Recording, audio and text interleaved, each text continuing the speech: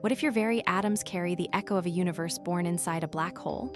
Welcome to cosmic recursion, the wild theory that when a black hole collapses, its singularity doesn't vanish, it births a new universe.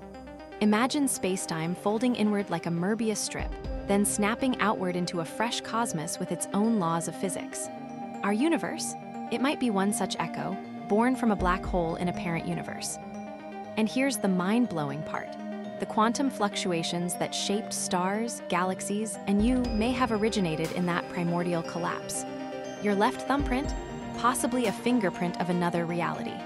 This isn't sci-fi. It's emerging math from loop quantum gravity and Penrose's conformal cyclic cosmology. We're not just observing the cosmos, we're its living residue. Every breath you take, every heartbeat, stitched from the same quantum loom that spun a universe inside a black hole billions of years ago. The cosmos remembers, and so do you.